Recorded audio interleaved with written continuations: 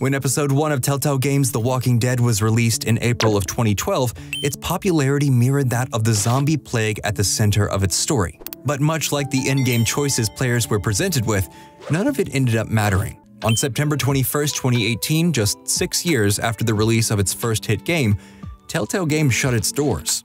By 2016, Telltale had licensing rights for several properties and was working on at least 4 major titles at one time, which, unsurprisingly, fostered a crunch culture at the growing studio. Telltale found itself unable to financially maintain the backbreaking workflow it had established, so it shut down and put around 250 people out of work. While the Walking Dead game series managed to come to a respectable and quiet end, Telltale Games continues to shamble on under LCG.